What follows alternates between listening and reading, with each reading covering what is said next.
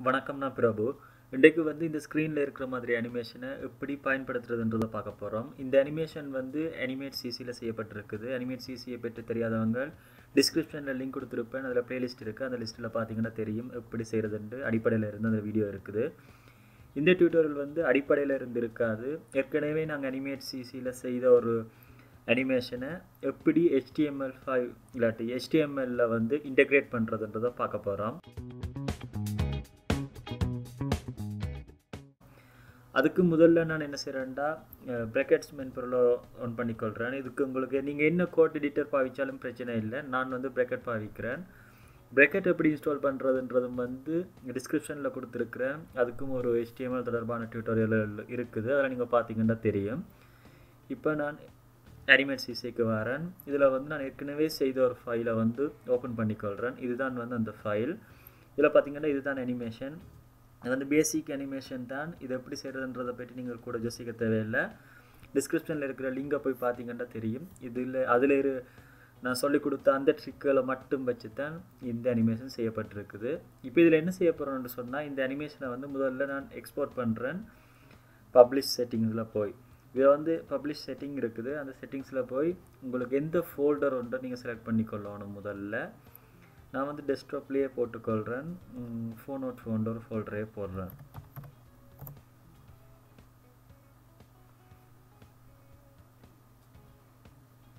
இப்போ பார்த்தீங்கன்னா தெரியும், இந்த பப்ளிஷ்ன்றதில் நான் ஆப்ஷனில் வந்து JavaScript HTML என்றதை செலக்ட் பண்ணியிருக்கிறேன். இந்த OAM என்ற ஃபைலும் வந்து நீங்கள் யூஸ் பண்ணலாம். அது வந்து இப்போ CMS நீங்கள் யூஸ் பண்ணிங்கன்னா வேர்ட்ப்ரெஸ் போன்ற தளங்களில் இதுக்குண்டு ப்ளகின் இருக்குது. அதை நீங்கள் பயன்படுத்தி ஈஸியாக இன்டெகிரேட் பண்ணலாம். ஆனால் நான் இப்போ எதுக்கும் பயன்படுத்தக்கூடிய மாதிரி JavaScript HTML தான் நான் யூஸ் பண்ணி காட்டுறேன். இப்போ ஃபோல்டரை செலக்ட் பண்ணிட்டேன். அதே ஃபோல்டருக்குள்ளே இமேஜ், சவுண்ட், அடுத்த லைப்ரரி, இந்த மூன்றும் சேவ் ஆக போகுது. இதையும் வந்து நீங்கள் மாற்றலாம். ஆனால் மாற்றாமல் இருக்கிறதுன்னு எல்லாம். இப்போ நீங்கள் பார்த்தீங்கன்னு சொன்னால் இதில் இருக்கிற அனிமேஷனில் நான் எந்த இமேஜும் நான் யூஸ் பண்ணல.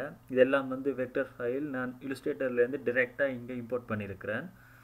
அதனால் இந்த இமேஜ் ஃபோல்டருக்குள்ளே எதுவும் வரப்போகிறது இல்லை. வந்தால் என்ன செய்கிறதுன்றதையும் வந்து நான் இந்த டியூட்டோரியல்லே இறுதி பகுதியில் சொல்கிறேன். இப்போ வந்து நான் பப்ளிஷ் பண்ணுறேன். ஓகே பண்ணுறேன். இப்போ பார்த்தீங்கன்னா நாங்கள் எக்ஸ்போர்ட் பண்ணின ஃபைல் வந்து இந்த ஃபோன் இருக்குது. இந்த ஃபைல் தான். இப்போ பார்த்தீங்கன்னா தெரியும், இதுதான் அந்த அனிமேஷன். இந்த அனிமேஷனை வந்து டிரெக்டாக உங்கள்கிட்ட HTML சைட்டுக்குள்ளே எப்படி இன்டெகிரேட் பண்ணுறதுன்றதை பார்ப்போம். அதுக்கு என்ன செய்கிறேன்னு சொன்னால், ஏற்கனவே நான் ஒரு பேசிக்காக HTML ஃபைல் ஒன்று நான் ரெடி பண்ணி வச்சுருக்கிறேன் இந்த டியூட்டோரியல் குயிக்காக செய்கிறதுக்காண்டி.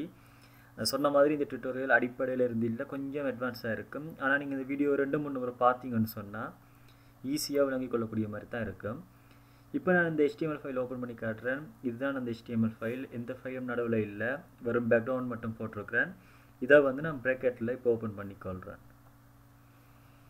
இப்போ பார்த்தீங்கன்னா தெரியும், இது ஒன்று பூட்ஸ்ட்ராப் ஃபைல் உண்டு. பூட்ஸ்ட்ராப் பேசிக் ஃபைல் எடுத்து அதில் வந்து நான் ஒரு ஸ்டைல் கொஞ்சம் கொடுத்துருக்குறேன். அதுக்கு பிறகு இந்த டிவை வந்து கொடுத்துருக்குறேன். இதுதான் வந்து இந்த கலருக்கு சொந்தமானது. இந்த கலருக்கும் இந்த இன்டர்ஃபேஸுக்கும் சொந்தமானது. இதில் தான் வந்து நாங்கள் அந்த கேன்வாஸை போட போகிறோம். அந்த சின்ன பிள்ளை வந்து அழுகிற மாதிரி அதை எப்படி செய்கிறதுன்றதை இப்போ பார்க்க போகிறோம். இப்போ பார்த்தீங்கன்னா நாங்கள் ஏற்கனவே டவுன்லோட் பண்ணி வச்சுருந்த அந்த ஃபைலை ஓப்பன் பண்ணிக்கொள்கிறேன்.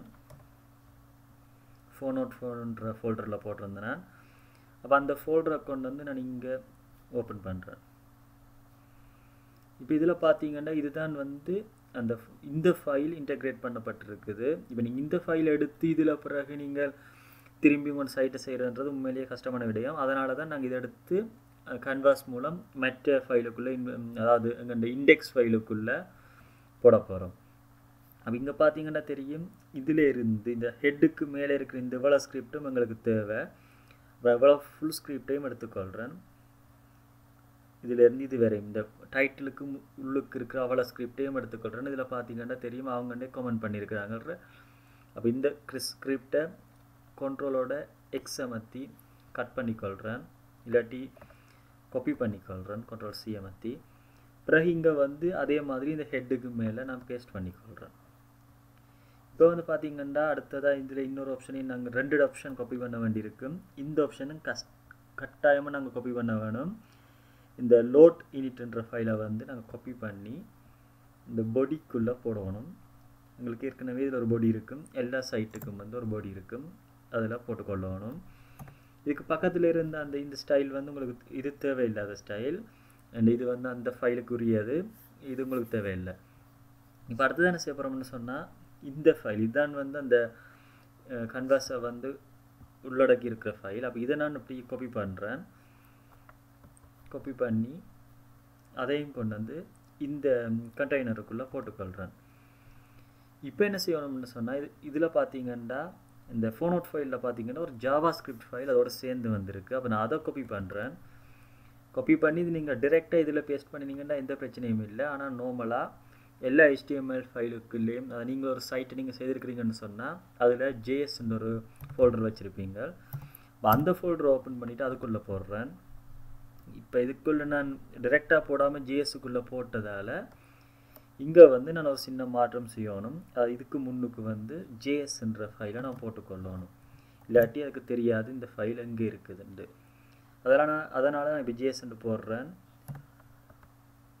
இப்போ சேவ் பண்ணுறேன், ரிஃப்ரெஷ் பண்ணுறேன்.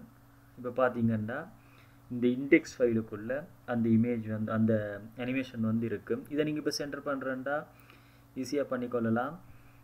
இப்போ பார்த்தோம்னா சென்டர் பண்ண வேண்டிய ஃபைல் வந்து இந்த கண்டெய்னரை வந்து நாங்கள் சென்டர் பண்ணிக்கொள்ளலாம். அதுக்கு வந்து நான் கிளாஸை கொடுத்துக்கொள்கிறேன். இப்போ சென்டர் பண்ணி காட்டுறதுக்காண்டி நாங்கள் இண்டெக்ஸ் ஃபைலில் நிற்கணும். இதில் வந்து நான் சென்டர் பண்ணி காட்டுறேன். அது ஒரு div ஃபைல், அதால் அது ஒரு ஐடி ஃபைல், அதால் நான் இப்படி போட்டுட்டு